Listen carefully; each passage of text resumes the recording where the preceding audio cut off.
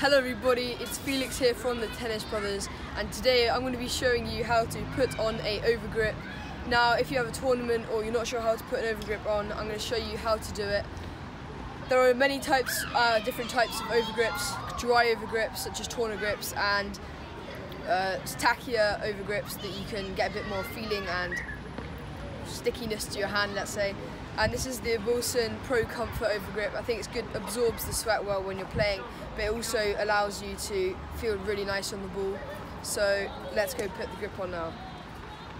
So first of all, we're going to take this Wilson sticky bit that you put in the end. I'll put that in my pocket. And then you just unwrap the grip.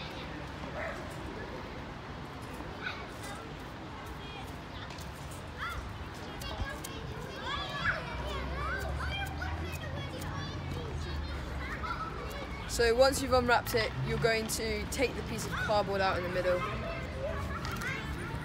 And in some types of grips, especially Wilson grips, they have this protective plastic coating to protect the grip from any dirt or mud when you haven't opened the grip yet.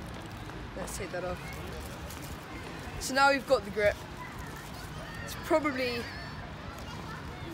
yeah, good size. So they have smaller ends which are to wrap originally around your racket. So you take the small sticky bit off, so that then you get the racket. Oops. So you get the racket and you put the sticky bit on this side, the base here, and then you tighten it so that it has a bit of tension, and then you make sure there's no black bit at the top. You wrap it around the whole way, so there, around, till you meet it again, and then you just keep going around, keeping the same amount of tension when you're going around, and keep it at an angle not too sharp, depending on how thick you'd like the grip. If you do closer together, if you like it a bit thicker but then a bit further away.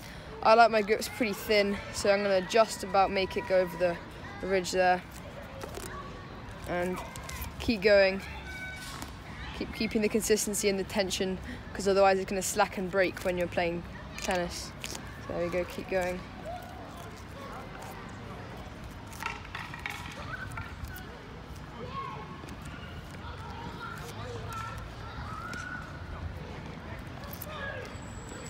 Okay, so when you get towards the end,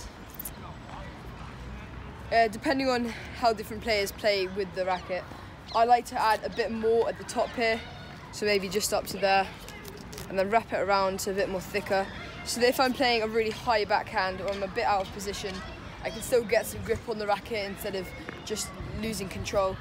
So then you're going to want to get the bit I took earlier and then unwrap it like that.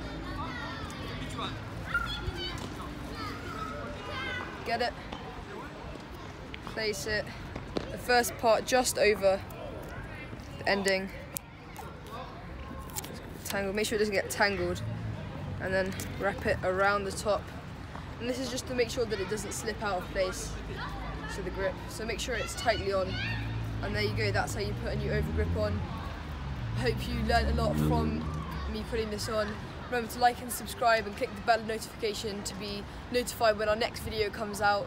Hopefully we'll be doing some more tutorial videos in the future. See you next video.